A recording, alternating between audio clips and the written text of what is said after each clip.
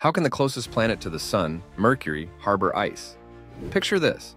While Mercury's sunlit side sizzles at over 800 degrees, hidden at its poles are craters colder than the surface of Pluto.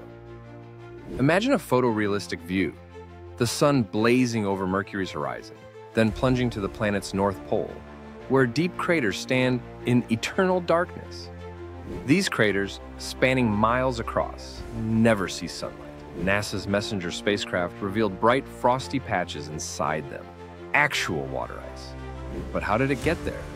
Scientists believe ancient comets or icy asteroids slammed into Mercury, delivering water that settled in these frigid traps.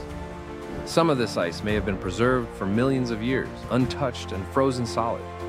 Visualize close-up, high-resolution shots of glittering white ice contrasting with Mercury's gray, battered landscape. But here's the real mystery.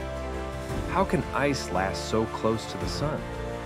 The answer lies in Mercury's lack of atmosphere and those deep, shadowed craters, nature's own freezers. Want to make your own fascinating videos for fun or profit? Click the description link to get started today.